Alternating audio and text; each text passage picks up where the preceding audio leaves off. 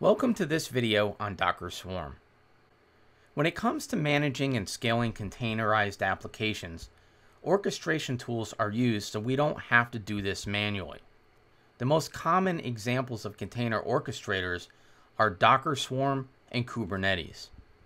In this video, I'll focus on Docker Swarm. Before I can create a swarm, I'll need some servers to install Docker on. For this demo, I've created 3 VMs using the DigitalOcean provider.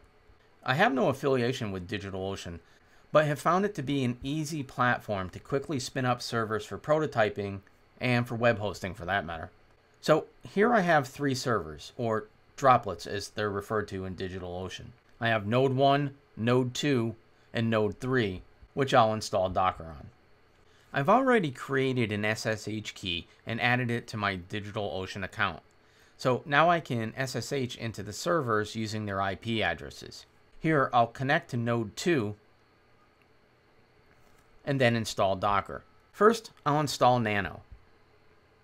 Then I'll create a new shell script named Docker install and paste the following commands in it. These commands will set the bash interpreter and add the Docker Community Edition repo to the server. Then I'll yum install Docker Community Edition and use systemctl to start Docker and enable Docker. Now I'll save the file and execute the following commands. I'll chmod +x the file to set the permissions and then execute the shell script.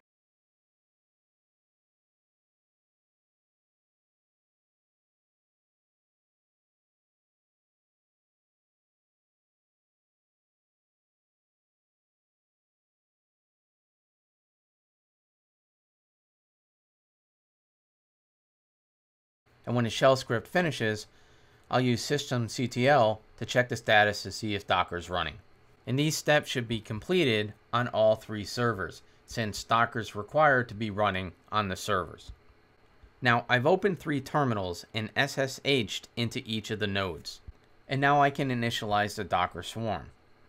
Now, in a swarm, there are 2 types of nodes, which run instances of the Docker engine which will participate in the swarm cluster. The 2 types of nodes are manager nodes and worker nodes. So here I'll jump into the terminal of the Node 1 server and get the IP address of the server off the ETH0 interface. And now I can execute the command to initialize the swarm and set the advertise address to the IP of the Node 1 server. We now have a swarm manager configured on the Node 1 server. So it's time to register the worker nodes. I'll copy this command to join a swarm and execute it on the Node 2 server. Then I'll jump back over to Node 1 and execute a Docker node ls, and we see 2 nodes attached to the swarm. Node 1 is the leader, or the manager node, and Node 2 is a worker since it doesn't have an entry under manager status. Now, I'll copy the swarm join command again and execute it on the Node 3 server. Then I'll jump back over to Node 1, run a Docker node ls, and now we see our 3 nodes in the swarm. Now, in order to orchestrate the containers, I need to define a service, which defines the tasks to execute on the worker nodes. And a task in a service is associated with a container on a worker node. So the containers are run as specific tasks on a worker node. So first I'll execute this command, docker service ls, and we see we don't yet have a service. So now I'll execute docker service create and give the service a name of web server and define one replica using the nginx image.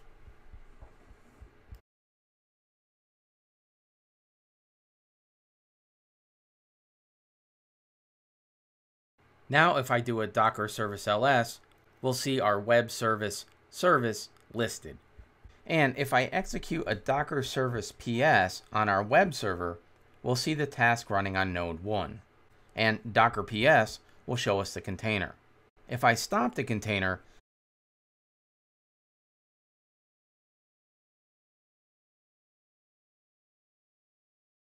and do a docker service ps on our service again, we'll see the initial task was shut down and a new task was started since we indicated we wanted one replica. And a Docker PS will show us the container. If I stop the container, then do a Docker PS, we'll see it's been replaced since we want one replica, as we've seen before. A Docker Service LS will show us the web server service with one-of-one replicas. And Docker Service PS on our service will show us both the shutdown and one running containers. Now, I've gone ahead and deleted our web server service. We still have our 3 nodes, so I'll go ahead and create our service again with one replica. And a Docker Service LS will show us the service with one-of-one replicas. And Docker Service PS on our web server service shows us the task running on node 1. If I stop the container,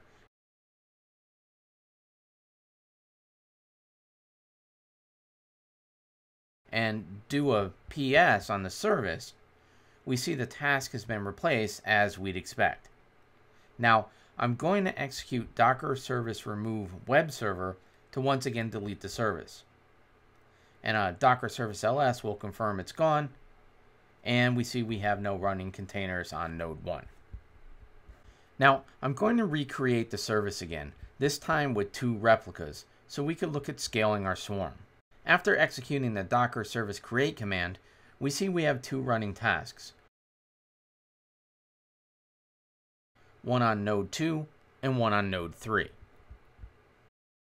If I jump over to node 2 and do a Docker PS, we see the one task, and the same for node 3. If I stop the container on node 3,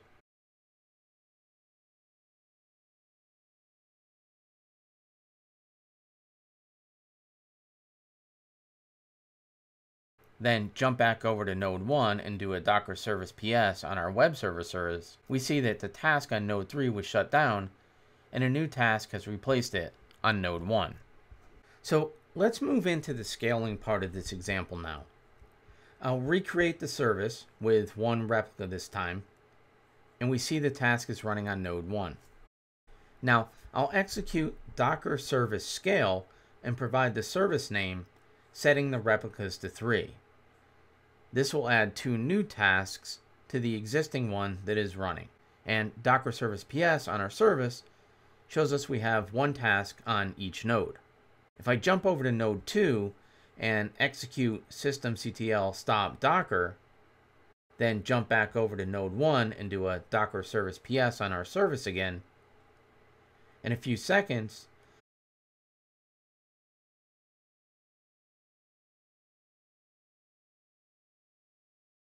we'll see that the task on node 2 was shut down and a new task was added to node 1 to maintain the 3 replicas. Similarly, we can scale the replicas to 1, which will remove 2 of the 3 running tasks.